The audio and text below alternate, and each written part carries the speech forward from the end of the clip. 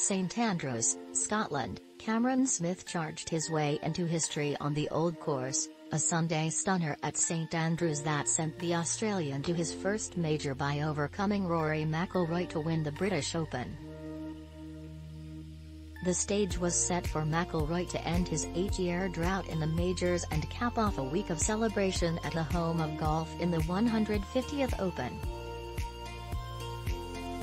Smith stole the show by running off 5 straight birdies to start the back 9 and delivering more clutch moments at the end. His 8-under 64 was the lowest final round by a champion in the 30 times golf's oldest champion has been played at St Andrews. Smith won by 1 shot over Cameron Young, who holed a 15-foot eagle putt on the final hole. It wasn't enough, and neither was anything McIlroy could muster. He couldn't make a putt early. He couldn't hit it close enough late. His last good chance was a 15-foot birdie attempt on the scary road hole at No. 17, and it narrowly missed to the left. Smith, who saved par on the 17th with a 10-foot putt, was at the front of the 18th green with his tee shot.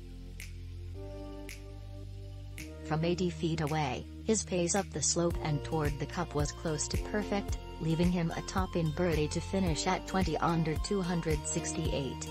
Smith matched the major championship record to par, last reached by Dustin Johnson in the 2020 Masters held in November.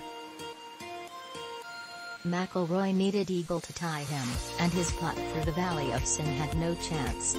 He missed the birdie and wound up with a 70 to finish third.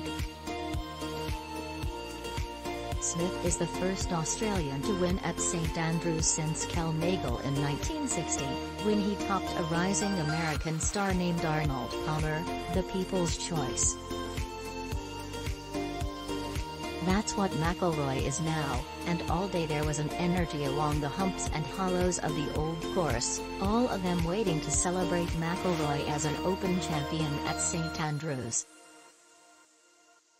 He gave them little to cheer, 2 birdies, 16 pars, more disappointment.